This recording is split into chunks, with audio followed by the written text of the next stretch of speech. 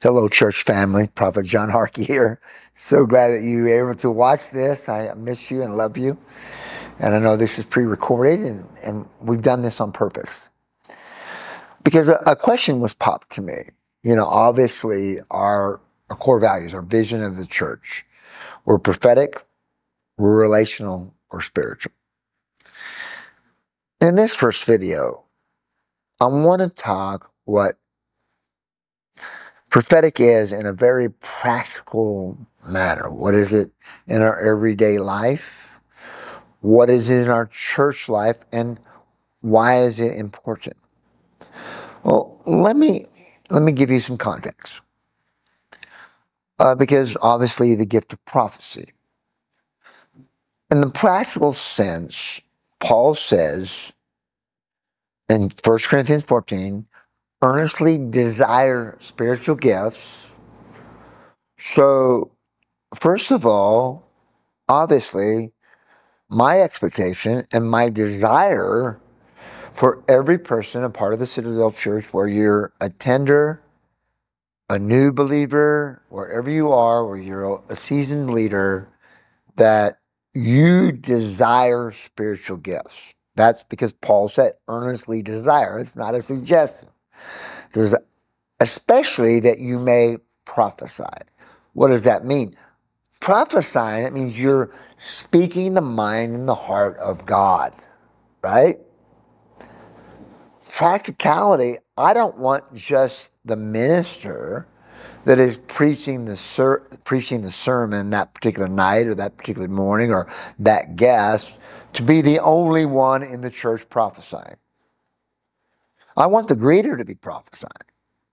And what does that look like? Obviously, you've seen when, and I don't want you to limit prophecy to the minister calling somebody out and telling them about their past, present, and future, or giving them a word of encouragement, a word of comfort, a word of strength. And that is prophecy. But I want that happening in the foyer. I want that happening in the children's church. I want our children to be speaking the heart of God, which is imperative that we learn to hear the voice of God. So at the Citadel Church, this has got to be something that permeates the entire congregation from me down, because of the power to transform people by giving them a word of prophecy. And as I, just in this brief moment that I'm going to have with you, I want to give you a powerful testimony. 1996, which was several years ago. Some of you may not even have been born that way, that time, excuse me. That I went to a church in the islands of Hawaii, small church. It was even smaller than ours, 30 people. And I lined up everybody after I gave a sermon. I lined up the whole church and went down the line and gave them a prophetic word. I spoke a word of encouragement, a word of comfort, a word of strengthening in each one. Well, I walked up to a young boy who I later found out his name was Jonathan. And I laid my hands. This boy was 6 years old. And out of my mouth, I said, Jonathan. And now his mother and sister was a young teen, and his mother was there. I said, Jonathan, even though your father has deserted you in the natural, your heavenly Father has not deserted you. That's what I said that out of my mouth, which is risky, because what if his father is in the building? What if his father is standing next to the woman, the mother? What if the father is an usher? What if the father is sitting in the congregation? That's a risk. And here at the Citadel Church, I don't want us to be afraid to take prophetic risks, but I want to be done with maturity and humbleness And if you do miss it, you need to confess up to it. Really, I missed it. But I don't want you to be just popping off either. I want you to speak the heart of God. Nor do I want people to be focused on you or me or any one of our leadership that we're somehow this specially anointed. I don't want to take that we're elevated above everybody else because we prophesy. No, it's a gift to equip the body. Now, just because you prophesy doesn't mean you have the office of a prophet. That's another discussion. But when I said that at that meeting in 1996, excuse me, you could have heard a pin drop. People were weeping all over the congregation. Jonathan's sister was weeping. Jonathan's mother was weeping. And that little boy grabbed a hold of me. And I was sort of the end. I had maybe 4 or 5 people. And he grabbed a hold of my shirt and would not let go. I finished the meeting. Pastor comes to me and he's weeping.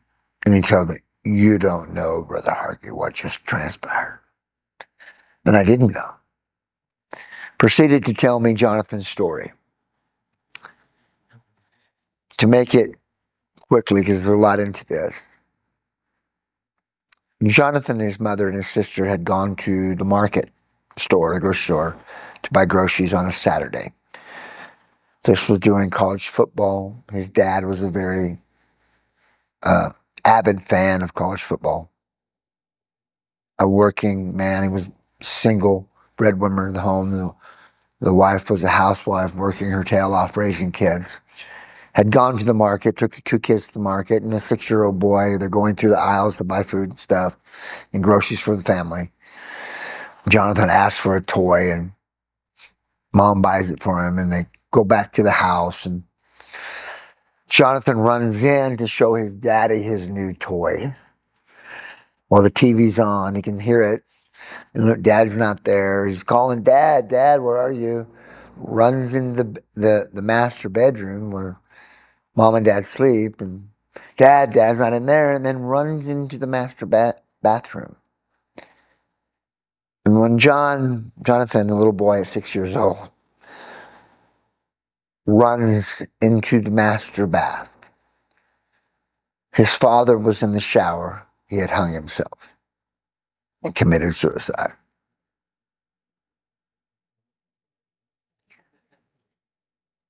A little boy at 6 years old doesn't know how to articulate suicide.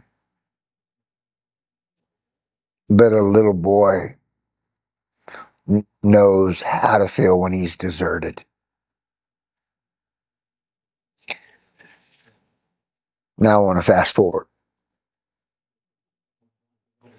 10 years later, I'm in Maui, Hawaii, where this happened. I'm at our home church. I had stepped off the platform. I had just preached that. I had done the last morning session during the prophetic conference. That was 2006. I stepped off the platform.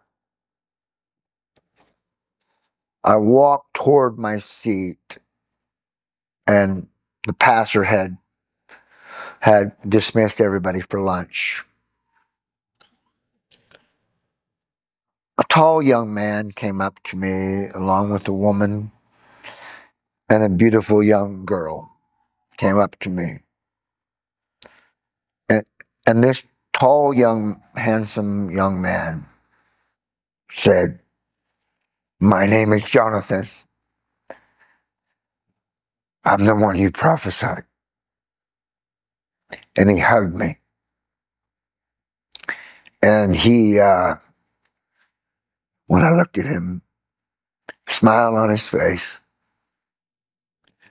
no scars from the trauma, no anger, no bitterness, no resentment. But a young man that knows where he was going because of one prophetic word. Citadel Church, there are hundreds and thousands of Jonathans in Tucson. To not to prophesy is selfish. God bless you.